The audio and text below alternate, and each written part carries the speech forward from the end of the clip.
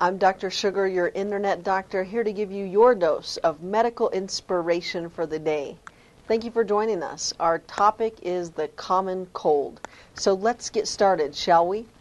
If you ask 10 different people what to do to overcome a cold or flu, you're probably going to get 10 different answers.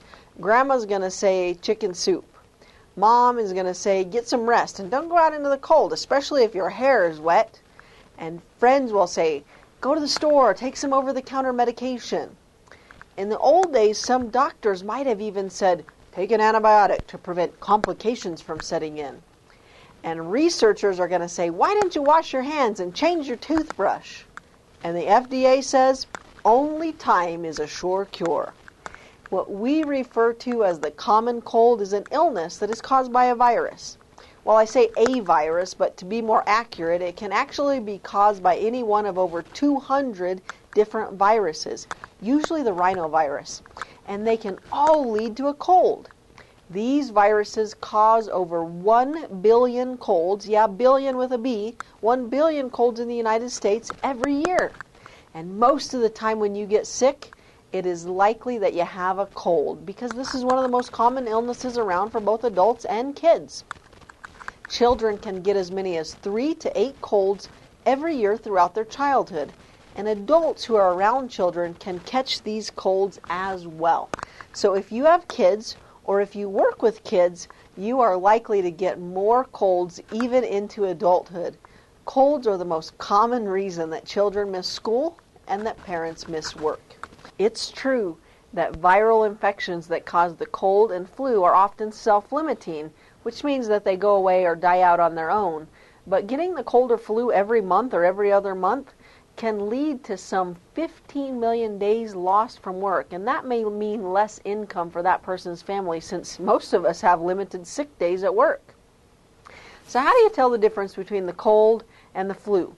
A cold usually starts slowly with a scratchy sore throat, and then the next symptom is sneezing and sneezing and sneezing, and then a runny nose follows that. Now sometimes you're going to experience a little coughing, headache, body muscle aches, decreased appetite, or other symptoms, but for the common cold, the most severe symptoms will be in the nose. Body temperature is usually normal or slightly elevated in a cold, but infants and young kids can run a temperature up to 102 degrees even though it's just a cold. The flu signs are different. Flu symptoms occur suddenly, and often there is a headache, cough, and chills that are more severe than what you would experience with a cold. You may feel severe muscle aches in your legs and in your muscles, and a fever is usually much higher, sometimes as high as 104 degrees. That fever seems to dwindle away by the second or third day, and the fever is soon replaced by a stuffy nose and a sore throat. The fatigue and weakness from the flu goes on for longer than a week, and sometimes it's still there for a couple weeks.